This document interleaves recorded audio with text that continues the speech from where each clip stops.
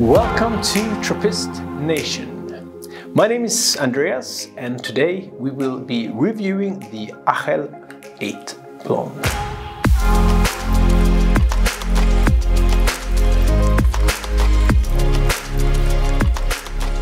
On the 22nd January in last year, 2021, the world kind of woke up to the news that the last remaining monk living in the monastery at Achel had left and moved on. Therefore, Achel lost their so-called ATP status. To many, this came as a shock, and there was a lot of question what would happen to the brewery and to the beer. As it turns out, not much, since the production have in fact been overseen by the monks at Westmalle for years now, so nothing really changed. It does beg the question though, I mean, which abbey would be next? The dwelling number of monks and the difficulties of recruiting new and younger monks, how much longer before other abbeys followed in the same fate? Who knows? Achel straddles the border of Belgium and the Netherlands, and they opened their first brewery in 1852.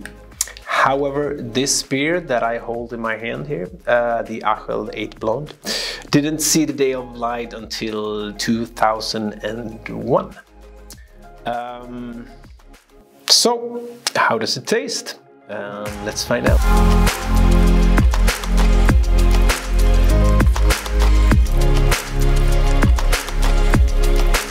This is a good kind of a starter Trappist, a beer that applies to the white public.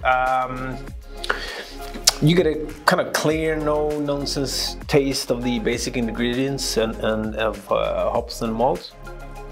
And there's something that reminds of bread with some fruity, sweet touches with kind of a pear and banana. There's kind of a wisp of bitterness in the finish. I mean, it's a simple but a nice beer. It's very honest. It's very straightforward. My verdict, I would give it a 3/1 of a 5. All right, thank you guys, and don't forget to subscribe. Cheers.